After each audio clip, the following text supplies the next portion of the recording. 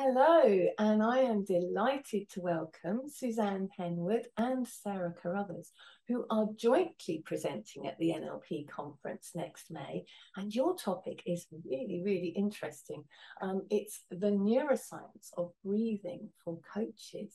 So perhaps you would start, both of you, I'll let you tag team in as required, but perhaps you'd like to start by saying a little bit more about yourselves and about your presentation. Shall I jump in? So I'm Suzanne, as opposed to Sarah. Sarah's the attractive one. And I'm an NLP trainer and an NBIT master trainer. And I've been fascinated with breathing and neuroscience, anatomy and physiology for a long, long while. I come out of a health background, spent 10 years as an associate professor in health, and these days work as a neuroscience based coaching counselor is what I call myself these days, and work largely in the field of stress and anxiety. So I'm Suzanne's business partner. We run a business together called the Luminosity Project, which helps people bring the best of who they are to everything they do, kind of that journey towards radical wholeness. My kind of background, similarly trained as a kind of coach in multiple modalities, from NLP kind of trainers to NBIT to map of meaning, hypnosis, havening, IDT, kind of all sorts of stuff. And I guess both of us have a fascination or kind of excitement around what works, what is really going to kind of shift the dial in terms of our clients. And for both of us, we did a lovely polyvagal course kind of last year, and for both of us, having kind of following that, but also other training, has kind of left us both believing that kind of state is the most important thing. That if somebody is not in the right state, there is no point in having a kind of head-based conversation with them and trying to do any kind of fancy NLP or kind of whatever type of coaching moves. And the fastest way to shift your state is through your breathing. So us as coaches wanting to kind of support other coaches to understand what do they need to know about breathing, how does it work at a kind of neurophysiological level, as well as how might I use it within a session to support my client to be the best possible version of them. Wonderful, wonderful. So it sounds really interesting. So what are delegates going to take away from your session? We want them to take away a toolbox. So we're going to share some of our favorite breathing techniques that are all research underpinned and accurate, because there's a lot of inaccuracies being taught about breathing. The number of people who say, oh, you need to relax, take a deep breath. It's like the absolute opposite of what you need to do if you want to relax. So we're going to make sure that it's accurate, up-to-date, innovative, and full of practical techniques that they can take away and use for themselves and for clients immediately. That's the plan, is they walk away with an active toolbox. And I guess underpinned behind that as well is the kind of the anatomy, the physiology, the neurology related to breathing. So understanding enough about the science to then kind of go, well, actually, why would this work? And why might I choose to use this technique with this client versus this one with this client? Again, kind of map back to what state are they in? Where are they wanting to get to? And therefore, what's the fastest, most efficient, most gentle way to be able to take them, there. Brilliant. That's a toolbox I would certainly enjoy. It's not something that used to be taught as part of coaching. No. And now benefit to individuals, because I mean, I don't obviously do any coaching. However, it's, like you say, with state management, everything starts with self, doesn't it? So absolutely. But now it's almost like if you haven't got that, there's something missing. Right. So whether it is for coaching, whether it's for self-use, whether it's for helping someone in a workplace who's in the middle of a stress response or trying to get into flow to, hit a deadline. Yes. Breathing is just essential to all of it. So we're hoping to get people as enthusiastic about it as we are and understanding how important it is. Brilliant. Yeah. I guess the other piece kind of related to that is us as coaches. I don't know if you're like me, but often you have kind of back-to-back sessions where, you know, you've got one day where you've got, you know, 4 or 5 people fitted into a day, and another day which is kind of much more kind of sparsely kind of populated. Well, how do you get yourself into the right space for each client? Because often, I mean, if you're like us, there's kind of quite a lot of trauma, quite a lot of, you know, kind of high amplitude states that have gone on with a particular client. So how do you make that shift so that you are present, you are connected, you are ventral vagal, to use a polyvagal term, in terms of, you know, kind of a really safe space for that client that is coming in afresh with whatever problem, with whatever challenge, with whatever opportunity. So how do I, first of all, manage myself and get myself into a space that is going to be really useful and supportive and safe for this person coming in? And then how might I use those skills to help them too? Sounds like a fantastic toolbox that everybody needs to have. Well, we think so, but we might be biased.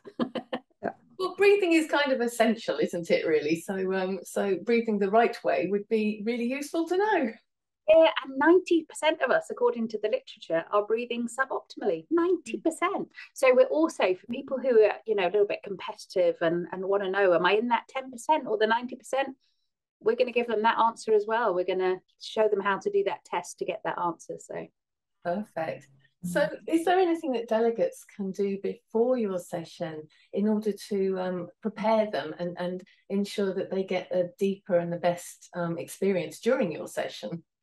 Yeah, I would go for awareness. Like prior to, just pay more conscious attention to your own breathing. Get curious about it. Is it, you know, really shallow, really high, really fast? Do you ever stop and literally pay close attention to it by using some form of daily mindfulness, be it visual or auditory? So yeah, if they could do that prior to coming on the call and already having that awareness of their own breath and maybe how they might be holding some tension, then I think they'll get way more out of the session because they'll be that step further on. And even listening to others, you know, kind of as they're breathing, you know, you take some of the masters like Milton Erickson, who naturally spoke on the out breath. So as, you know, somebody was moving into a hypnotic state, he would choose to use breath, whether consciously or unconsciously, as a tool to help support people going deeper into that beautiful trance place. So just being aware, just listening to what are your clients doing? How are they holding themselves in their own trances? And often breathing is an aspect of that. And as you're watching other sessions, just noticing, just being aware of, you know, somebody chest breathing, is it kind of up here or is it kind of down in the belly? Are they centered? Are they grounded? Are you seeing shoulders moving? You know, kind of all those sorts of things, just becoming, as Suzanne says, aware of breath. Very, very potent. I suddenly realised I was holding my breath while she was saying, I've become aware of my breathing. So many people do, don't they? And it's interesting that you do that, because there was this beautiful paper out last week that was talking about how the gestures we use literally change the muscles and the intercostal muscles that change the voice. So not only be aware of the breath, but listen to what happens to the voice as you change gestures. Start to get really intricately aware with your own body. We've learned about different types of breathing for singing and getting the singing voice coming from different places. So it's so significant. Another one I was going to say, I just have to get my phone out of my pocket, is I don't know if you've seen kind of people with kind of text neck, where they kind of lean forward to look at their screen and their, you know, whether the computer or the phone. That massively affects our breathing. So you think about the generation who are kind of looking at their phone all of the time, and I would probably include myself in that, not as much as kind of a kind of younger generation, but actually how that shifts and changes who we are as individuals, because we are in a particular state most of the time because we're not breathing optimally. I just sat up very conscious of all of this all of a sudden. So Thank you. It sounds like there's a huge amount to pack into this session. I'm really excited. We've got 5 hours. We're right in that, aren't we?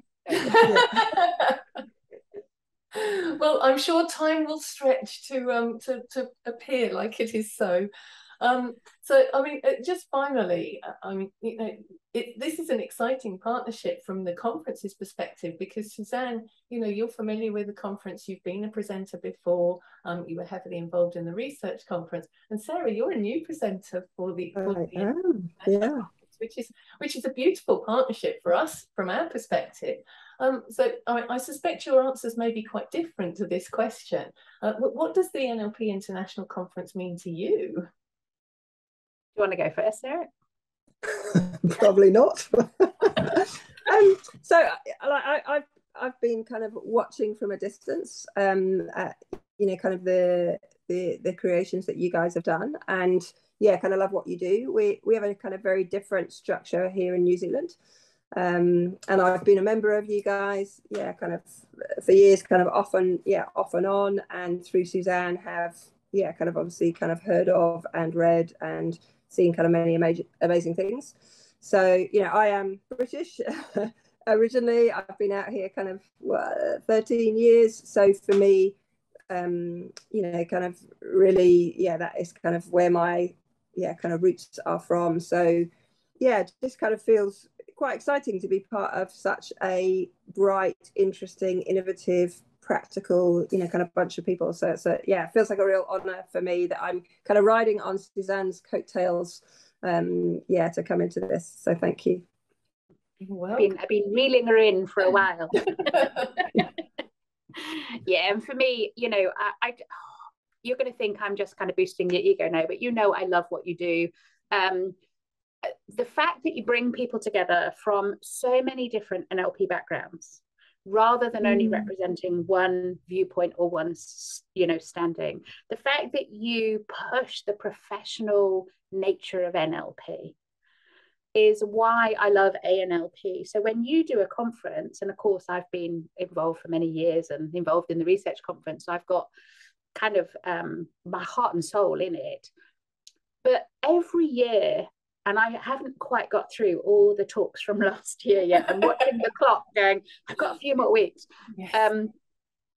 The absolute privilege of listening to people I would never get a chance to talk to or to listen or learn from, either because they're big names that I just couldn't afford to go and, train with, or because they're complete unknown to me and I wouldn't even have known to look them up.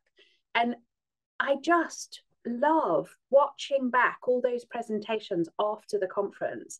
So whether I was presenting or not, I would be on board and involved in it.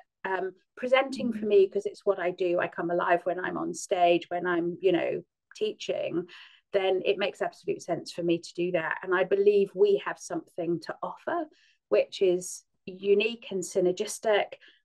We've just written a book on breathing in coaching that we are hopeful will be completely formatted and ready to present along with this presentation. For me, what does it mean to me? It keeps me involved in the global community.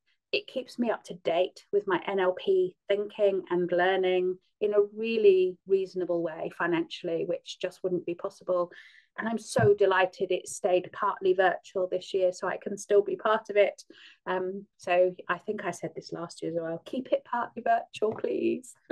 Our plan is to do the same in 2024. I think our challenge is when we keep shifting the sands, it's sort of, we did 3 years of a real in-person conference and then 2 years of a virtual conference, and then it's let's just go for gold and try this hybrid model, and we have to work a few years ahead. I mean, an annual conference takes around 15 months to organise.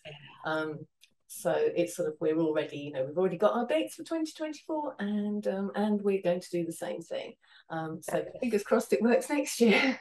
Oh, it will work, because you guys just do such an amazing job. And so what does it mean to us? It means a huge amount to us, but not just to us as the wider community of NLP. It's like massive. Thank you. So for those of you who are watching this and certainly have your curiosity aroused by this particular session. Suzanne and Sarah, because they're based in New Zealand, Suzanne and Sarah are presenting virtually on Sunday the 21st of May, and because you're in New Zealand, you've got one of our earlier slots. Thank you. Your slot is at 9 a.m. British summer time it will be then, for 90 minutes. So we're going to cram 5 hours into 90 minutes, and it will be absolutely amazing, I'm sure. So thank you both so much for your time today, and really looking forward to your session next year. Thanks, Karen. Awesome. The lovely thing about being first up as well is then it kind of sets that state for the rest of the day, and it's something that will be kind of useful in all sessions moving forward. So yeah, we are stoked, as the Kiwis would say, to be up first. So Wonderful. Thank you.